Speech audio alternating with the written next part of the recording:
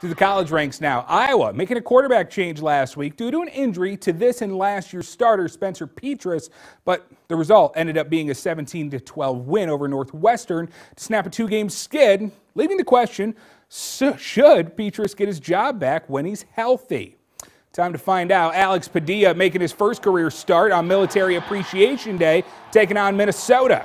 Second quarter, he takes his time here and goes deep in a great diving grab by Charlie Jones, puts the Hawks on the 2, and just 2 plays later, Padilla, the keeper, Iowa, takes the 10-3 lead.